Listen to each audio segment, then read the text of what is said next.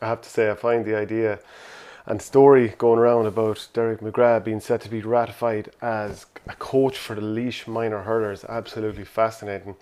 You just wonder what sort of gears have been turning in the past few days to make that happen.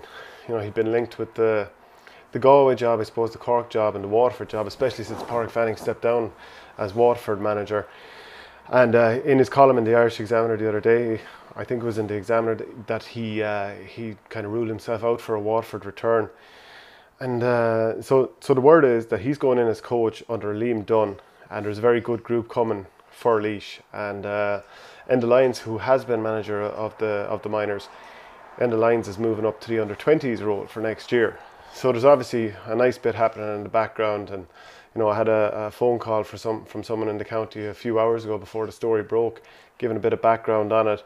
I think at the moment, not going to delve into the speculation, but that it is potentially a huge move for Laois if it happened. I mean, this is a county that a year ago appointed Eddie Brennan. That has worked out so well so far.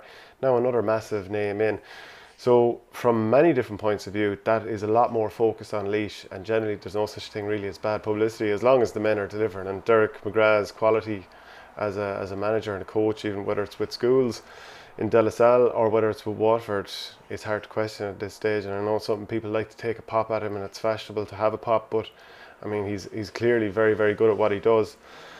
What's the motivation though? That's the question. I mean, I'm sure he's not doing it for the good of his health, and yeah, assuming he does do it, and I'd say the mileage would be pretty good, if you know what I'm saying. But is it a case that there's less pressure in coming back to a role like this rather than going in for Waterford if that job became available for him again? And obviously he has brought himself out of the race. Laois certainly a county worth watching. Let me know what you think. But yeah, this is potentially a huge move.